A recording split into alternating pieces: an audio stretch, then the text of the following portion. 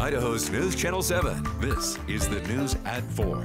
Just into our newsroom, the man accused of firing shots in Meridian near Mecca Gym has now been identified as a suspect in a burglary.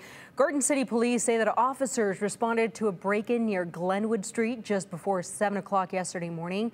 Police say that a glass door had been shattered to allow entry into the building, and by the time officers arrived, the suspect was already gone. Police say that after watching security video, they identified 34-year-old Jacob Williams from Boise as the suspected burglar. He was seen holding a gun and a baton.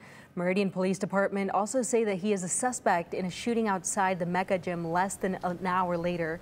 He's been charged by both Meridian Police and Garden City Police. And online court documents show that Williams is charged with burglary, 3 counts of aggravated assault, use of a deadly weapon, and malicious injury to property.